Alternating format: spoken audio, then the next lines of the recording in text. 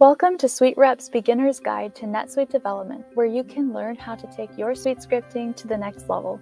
If you've been following along in this series, you now understand the major suite script types and some of the basics of coding in SuiteScript 2.0.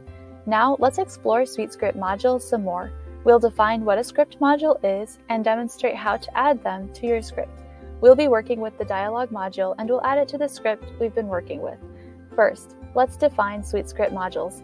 Think of SuiteScript modules as boxes of tools. Each box has specific tools that your script needs in order to do certain actions in NetSuite. If you don't include a specific module in your script won't have access to the tools, think functions, in that box. In the script where we left off in our last video, we used two modules, nRecord and nSearch. Those modules are not actually being used in this script, but we'll use them in future videos. To add a module, just include it with the current list. If we add the NUI dialog module, the script would look like this. Notice that we added two things, NUI dialog in the list of modules and dialog in the list of functions. Adding dialog to the list of functions gives your script access to the dialog box of tools. It's like the key to the box. When you want to use a tool or function in the box, you would take that key and do something like dialog.useThisTool. Now, let's look at some of the basic module components. SuiteScript modules include members and options. To connect these to our toolbox analogy, the members are the tools in the toolbox, and each member has options. Options tell each tool how to act. For example, the dialog module has three members: alert, confirm, and create. We want to use the alert member since we want an alert box that looks like a native NetSuite alert, which is different from the generic alert box we created in the previous video. To add this alert to the code, replace alert, my first suite script, with dialog.alert.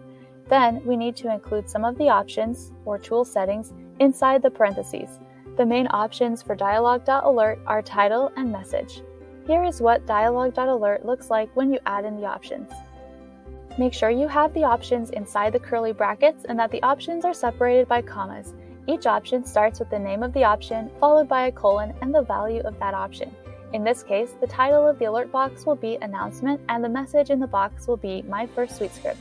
The complete script will look like this.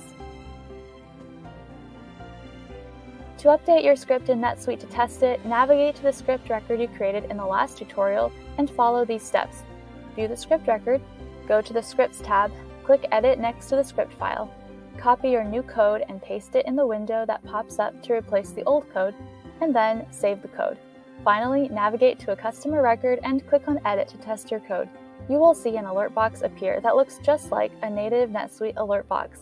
Thanks for watching. To see more of our videos on NetSuite development, be sure to follow us on LinkedIn, subscribe to our YouTube channel, and visit us at SuiteRep.com.